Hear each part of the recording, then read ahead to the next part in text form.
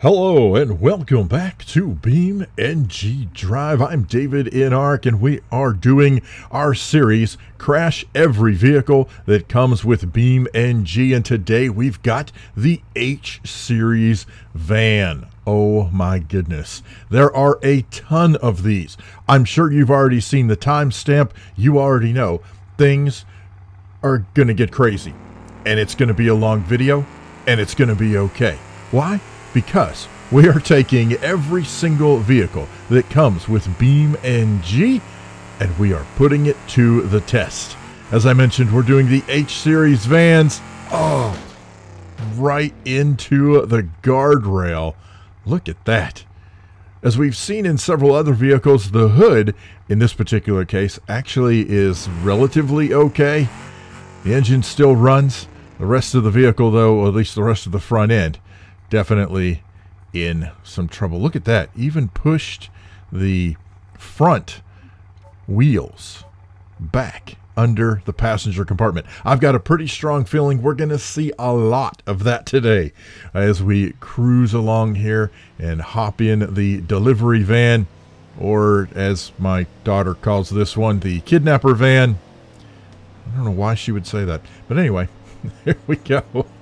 Driving down the street in East Coast, USA, slamming into the guardrail, and look at that once again.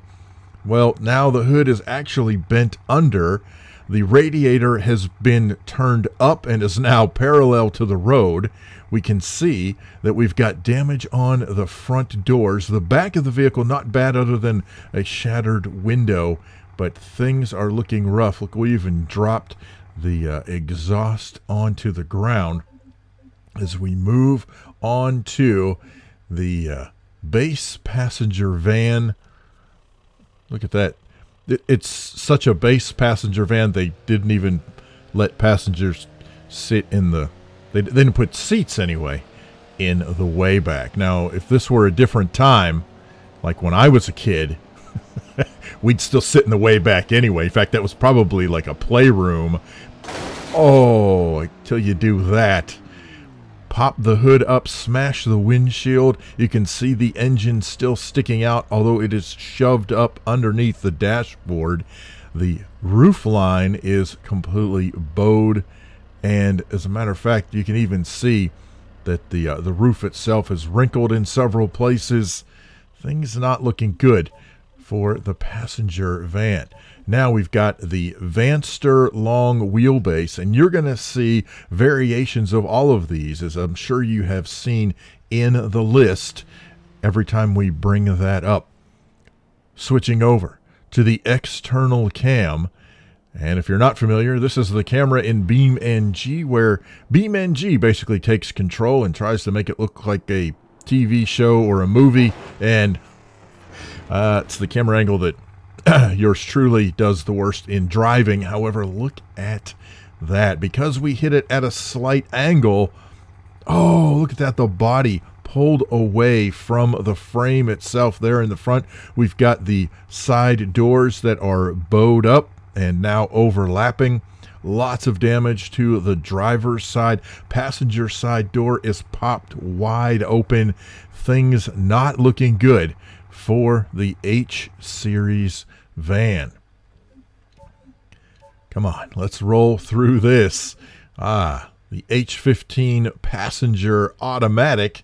Now, at least this one, they put the back row of seats in, and I do like the little window tint strip across the front windshield. I don't know why. It's a nice detail. In the meantime, we are inside, cruising around here, taking a look as we are driving the passenger van down the road, down the hill, and straight into the immovable guardrail. Oh, yeah. Oh, look at there. We can see the ground through the door. Oh, and the tire. The tire has entered the driver compartment. That's probably not good. I'm going to go on a limb. Oh, look at that. We can also see the roof line is bent up and bowed up away from the door itself. The door's shoved back. This time the vehicle wrapped up in that guardrail, hanging on tight. You can see the front wheels have been shoved back as well. But all in all, everyone from the everyone behind the passenger, the front passenger and driver, should pretty well be good to go as far as safety is concerned. That's my guess anyway. As you may have picked up on, these H-Series, vehicles are going to have different features to them depending on kind of where they fall in the timeline of things. This one, slightly different front end, not to mention wheels, and there are some other cosmetic differences, also some engine differences. Certainly the fact that it was up just a little bit, you can see when it slammed into the guardrail, it bounced way back, and the damage done to that little dude right there. Now we're moving up to the H25 Vanster, slightly more powerful engine. This one has the most generic wheels ever. This is like police wheels on a van. What is up with that? I have no idea. Oh, getting a little bit of air. Hitting at about 83 miles an hour. And there is a beautiful example of the front wheels getting shoved up underneath the driver's compartment. I mean, look at that. Those wheels are really up inside the where the floor mats would be inside of the vehicle for the driver and the passenger.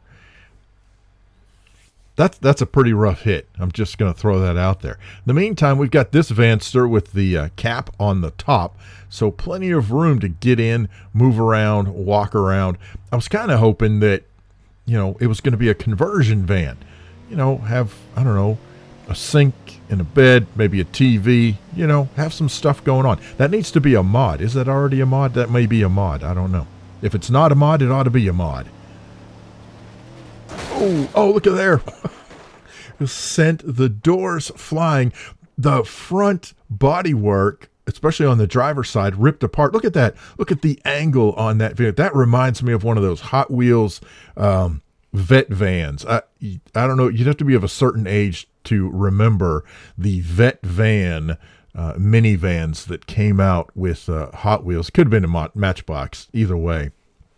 But essentially, it was the marriage of a Corvette and a van, which ironically is kind of what the original minivans ended up sort of kind of looking like, which is kind of weird. I digress often. And now we catch up with the Belasco police. We got the lights flashing, heading on down the highway. Honestly, this is more like a weird passenger tour van that the police confiscated and converted. Ouch. And again, sometimes that guardrail is grabbing onto the vehicles, and sometimes the vehicle is able to get away. And in this case, there is no getting away. Look at that. Look how far back that wheel is shoved up underneath the vehicle. And I've said that a lot already, and I'm probably going to say it a lot some more, just because I really want you to grasp the what's the word I'm looking for? The weight of what's happening. Look how far out that wheel actually is compared to where it ends up, almost directly under the driver's seat. That's a whole lot of force, a whole lot of damage. Oh, see, there you go. Perfect example. In the meantime, we're throwing doors. The hood is all askew, as one might say. Wow, we got missing doors. We got popped open doors. Oh, look at that. I love the damage model in this game. The soft body physics that BeamNG is able to achieve and the things they're able to do in the game. Look at that. Even the back is separated away from the frame. That's really one of the most damaged vehicles I think we've seen in this in today's H-Series. Oh, let's go here. Did it say this was the 4-wheel drive? I think they said this was the 4-wheel drive. The Vanster. We take a look. Oh, got a little lens flare action going on there. Gotta love the lens flare as we roll down the hill at 85 miles an hour, sending doors flying. Oh, look at there. Bodywork separated from the vehicle itself. The van is bowed. You can tell definitely at the top. Smashed windshield. Again, though, the hood manages to hang on by that corner. I'm not quite sure what's going there, but wow. That's that one piece has been expertly crafted. Oh, the BeamNG van. Now, this van has, let's see, ladders and pipes on the roof rack. So the question, of course, is, will we be able to send those pieces and parts flying off into the distance? Yes, we can. Look at that. That is how you launch a projectile from a van. In case that's something that comes up in conversation. Oh, look how short the van looks just because of where the wheel placement is. But this damage is huge. That is not good at all for the BeamNG vehicle. Someone is probably losing their job over that one. How about the A25 passenger long wheelbase? This is, oh my gosh, man. This is a hefty vehicle. This is almost like one of those government vehicles. Had the windows been tinted really, really dark, this would be one of those secret government vehicles that you slam into a guardrail in order to have the doors thrown off, and whatever diplomat is inside. Now, here comes the action movie to take him down, kidnap him, take him away, whatever it is. And I'm not biased. It could be a her. I don't know. I'm not writing the movie. Well, technically, I guess I kind of am. Anyhow, the 4-wheel drive Vanster H25, D25, whatever the 25 is. I can't remember off the top of my head. Should be H25 since it's an H series. But you know what? It's the 25 version. Oh, okay. That angle did not work well for me at all. I was trying to do a cool cruise along the road. Obviously, I wasn't able to control things. So we'll switch to the external camera, which should be slightly above my skill set in terms of driving. You know what? That's close enough. Oh my gosh, we are flying down the hill. Oh, man, I just... That is really weird. Why does the hood stay attached at that one point? I would like to know. I want to know. I want one of the BeamNG devs, if you're out there watching, which you're probably not, but if you are, if you do watch this, why? Why is that one corner always the one that is staying on there? How is that node attached in such a way that it seems to never / very, very rarely come off? I don't know. Wow. This is a very two-tone... what was the name of that almost minivan vehicle? The, like, Safari? Was that a Chevy Safari or Ford Safari? Whoever made the Safari, that's what this reminds me of. As we send the passenger door flying over the hill. Talk about a projectile. That thing is out of here. Oh my gosh. I was not expecting to see the door just absolutely go sailing off into the distance on this particular vehicle. We've got vans coming up later that are definitely worthy of that type of damage because they're going to have much faster, much faster engines in them. They're going to be tuned for speed. I can totally see that. Was not expecting that in that particular vehicle. As we move along, we get a little bit of a bounce coming over that hill. And depending on where the van lands during that bounce, that seems to determine whether it's going to ricochet off of that guardrail or not. And I don't know what that noise is. It's a very unhappy engine / unhappy pieces and parts. That is for sure. Now, this is kind of a cool, deep green. Look at there. Gonna open the doors. Two-tone. Yeah. All right. Well, let's cruise down the road. Now, in all fairness, I can't go crashing the vehicle into the guardrail with the doors open, just because that's not a level playing field compared to what we've been doing. Oh, well, at least the door didn't come off. I mean, you know, it's kind of hanging by a moment. Look at the tilt that we have. Oh, and the front end just pushed up and mushed, bent up there at the beginning. I don't know. There are so many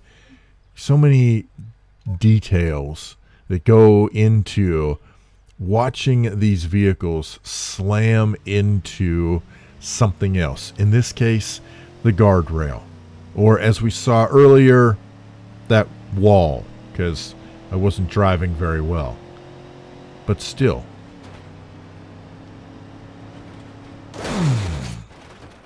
Oh.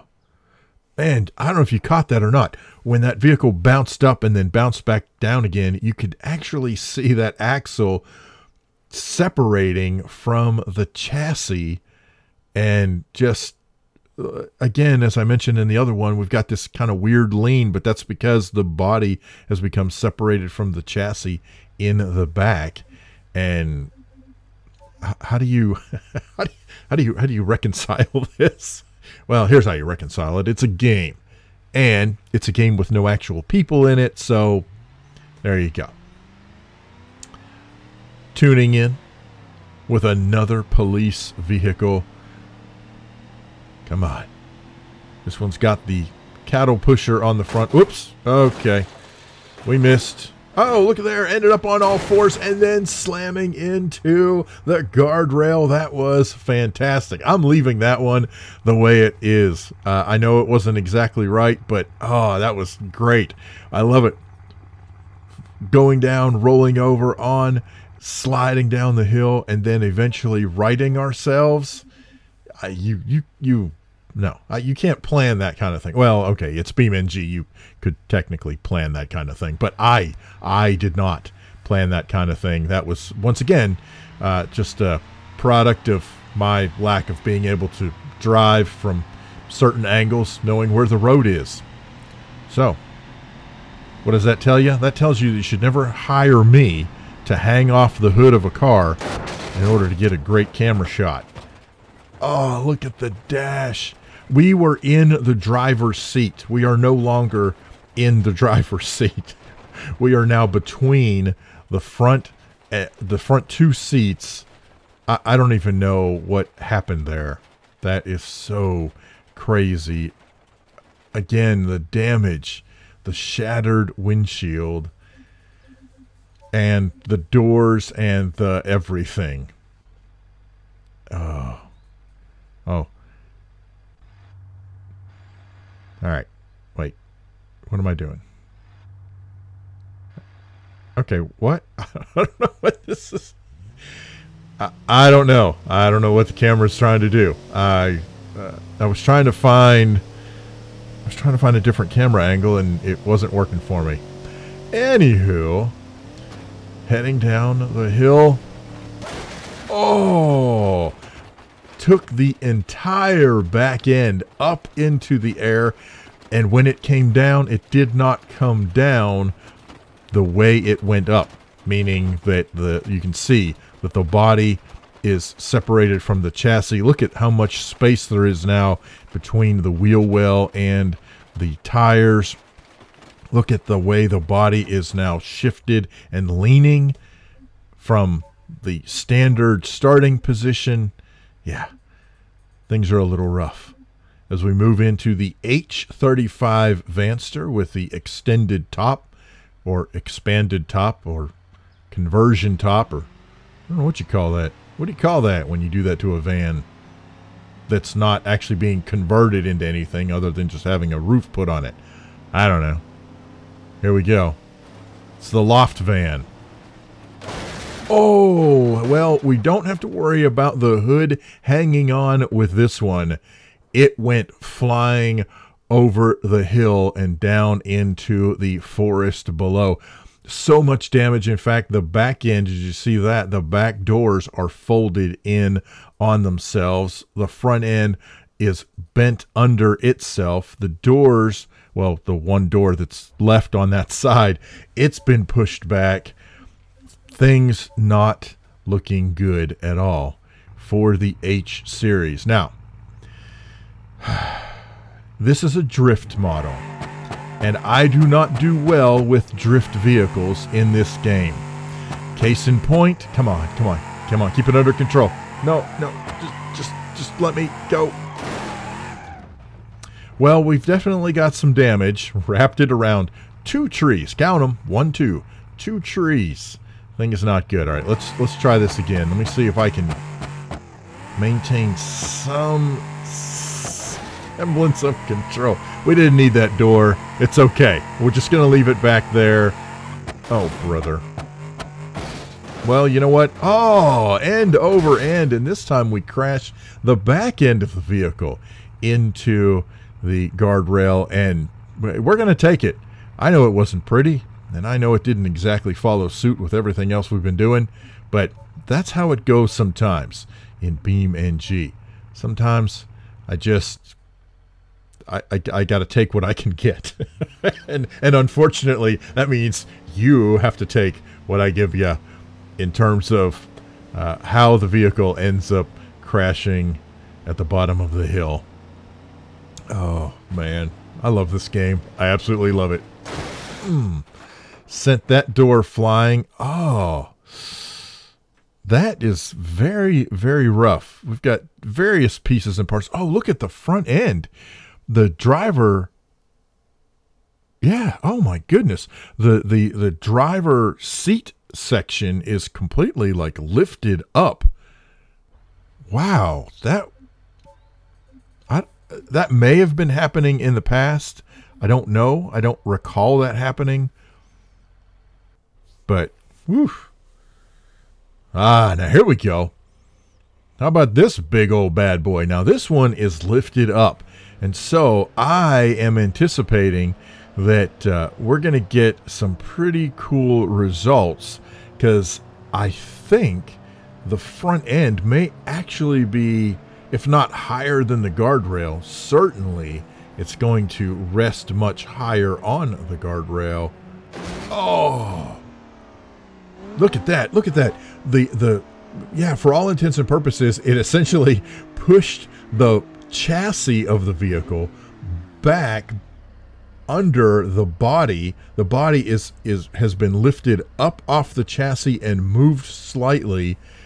And of course we've got, you know, window breakage, the front end damage, what have you, but just the sheer, I guess, angle of attack. I'm not quite sure. To me, that's almost kind of like a fulcrum type situation. You know, we were set higher, and so therefore the damage went straight to the undercarriage versus the bodywork taking a huge piece of it. Kind of like that. You know what? The chassis takes the damage anyway. I should not be laughing. But it's hilarious to me. I absolutely love the damage. And this is a great example. You can see where the wheel well is and where the wheel should be compared to where the wheel ended up. All right, here we go. Loving the blue color. Once again, a different front end. I think we've got 3 different front ends. For the regular vans anyway. Oh, let's see what this does. Oh, Oh, busting everything apart, popping the doors open. One thing that has definitely been more consistent than not. Oh, look at that. Wait a minute. The whole vehicle is bowed. Wow. But one of the things that's been consistent is that front end, crashing it into the guardrail and getting that distinctive slope. That's been pretty consistent throughout most of the vans that we have seen in this series. Wow. And I thought the other one looked like the Safari. This one definitely looks like that Safari minivan kind of thing. Although I know this is not a minivan, it still just kind of has that same look, and the color scheme doesn't help. And oh my goodness, all the pieces and parts just completely blowing apart, going in whatever direction they want to. And we've got the I don't know, the earmuffs, the ear wings, whatever you want to call those front quarter panels peeled away and ripped aside from the impact, the engine shoved up underneath the dashboard. And we just continue to take these poor H-Series vans and do what we're going to do with them. Now, I do have to say, this one here, I like this. This, for whatever reason, I like the dark blue on the silver bottom, that two-tone. It's got that kind of almost Chevy Silverado front end to it. I like this one a lot. Unfortunately, we're going to have to wreck it. I love how all the doors pop open. Everybody out. That's the end of that. And once again, the hood is just hanging on. Oh, look at that. Everything bent up. Once again, the rear separated. Look where the bumper is compared to where the body is now. That is just... It's so painful, yet so entertaining. And I hope, to some degree, a bit educational as well. Because we're all learning what happens when you take a vehicle and repeatedly slam it into, or not it specifically, but, you know, we slam it and its brethren into a guardrail that doesn't move. Now, unfortunately, the guardrail's not all really realistic in the game. I don't think we care. Okay, well, now we've managed to get the front door stuck to the same pivot point that the hood is normally stuck to. Oh, once again, we've got a bowed vehicle here. I don't believe the chassis is actually bowed. I think it's just the body, but we've blown out most of the windows, certainly have messed up the front end. The wheels on that particular vehicle were also bent out of shape, which I'm sure has been happening the whole time. I've just not been paying attention to the wheels because we've been watching all the other stuff. Oh, how about the wood trim interior on this one? In fact, it almost looks like it's got some of that Corinthian leather on the inside. Again, if you're of a certain age, you know exactly what I'm talking about, that fake leather stuff that was, oh, touted by Chrysler as being, you know, this Corinthian leather. Well, oh, hi. How you doing? That's probably not a good sign. You're supposed to be on the outside, you know, under the engine, you know, in the engine compartment. Well, where the engine compartment used to be. Once again, we've got most of the windows blowed out. You know, it's interesting, but in most of the crashes, especially in these extended wheelbase vehicles, that leftmost rear window doesn't seem to break. I don't know. That's weird. How about this? This is the Vanster without the rear van compartment. So here, we're going to get a look at what happens to just the front end when there is no rest of the vehicle. Oh, and not only that, look at the chassis. We can definitely see how the chassis has bent. That was a straight piece of metal at one point. Now it is bent up. Of course, the doors are slung open, windows shattered, but oh, the bent chassis though. Ah, so cool. Where do we go from here? The cargo box upfit. Ah, yeah. Truck it up. The smarter rental. So smart, we're going to drive it across the bridge. And once we get across the bridge, we're going to drive it down the edge of the city block, over the hill, and right through the intersection into the guardrail. And thus we can see the roof of the thing getting shoved forward. The cab is absolutely destroyed. Let's see what happens when we open the doors. You know what? We should just close them back again. This game. Oh my gosh. Absolutely love it. Go truckitup.bng. I wonder if that URL actually works. I need to try that. I got to try to remember to go try that and see if that works. I'm sure .bng is probably not an actual URL. The Curiosity Caravan, which looks suspiciously like the Mystery Machine. Nudge, nudge, wink, wink. You see what they did there? Well, let's see if Curiosity kills the caravan. Uh-oh. Out of control. That was spectacular. I should have been doing that the entire time. Oh, slammed off the passenger side wheels.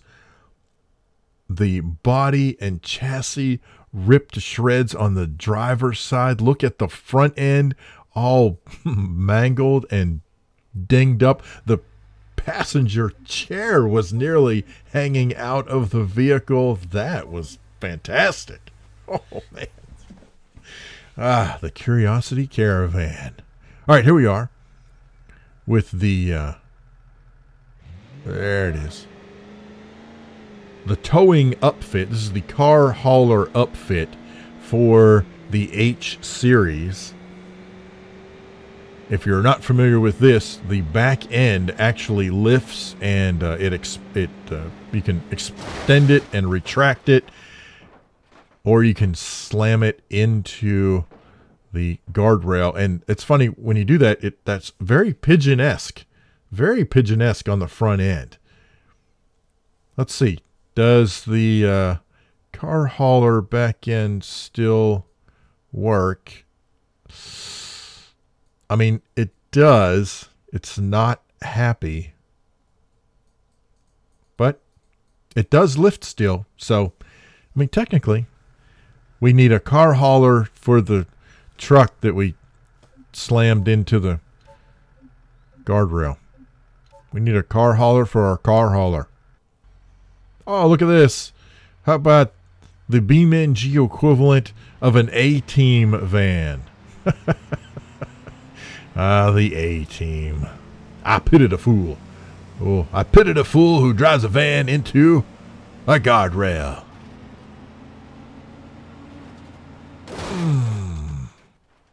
Once again, some of these vans, when they slam in, all of the doors just... the momentum is carrying through, and all the doors just pop open. The wheels shoved up underneath. Really, both ends. I mean, things are just not pretty in BeamNG. Look at that. That door no longer fits on the body because the body is so bent out of shape. Oh, we've got just 2 more to go. One of my favorite vehicles in the game, the Vanster Off-Road. Oh, yeah, look at that.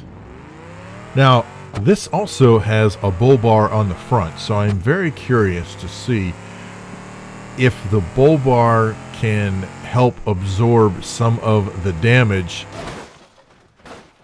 Well, I mean, from a technical standpoint, the answer is yes, but it certainly didn't absorb enough of the damage to prevent the rest of the vehicle from getting damaged. I don't even know. Look how far that wheel has been shoved underneath the driver compartment. Absolutely insane. As we move into the last vehicle of the day and one of my all-time favorite vehicles to absolutely destroy in BeamNG. It's the H Series ambulance. Now, I don't think we're going to get a whole lot of speed on this, so I'm not quite sure what the damage is going to look like as far as that goes. Oh, well, I say that. Okay, we hit it at about 77 miles an hour. The front end completely mangled up. The back end actually looks pretty decent. The back doors are a little messed up, but all in all, not too bad at all. So there you go. Crashing every vehicle in BeamNG Drive. Hope you enjoyed the video. Oh my goodness. Special thanks to Hero of God, GamerGull, LosWilko, Connie C, and Zachary for supporting the channel on Patreon and through channel memberships. Patreon.com/davidinark, or you can check channel memberships down below. Thank you so much for watching. I appreciate it so much. I really do. I thank you a whole bunch for coming by and watching this old man do crazy stuff in BeamNG. Yeah. Hey, I'm davidinark. Thanks for watching. We'll see you next time. Have a great day. Oh, it's a great day to be an ambulance in BeamNG.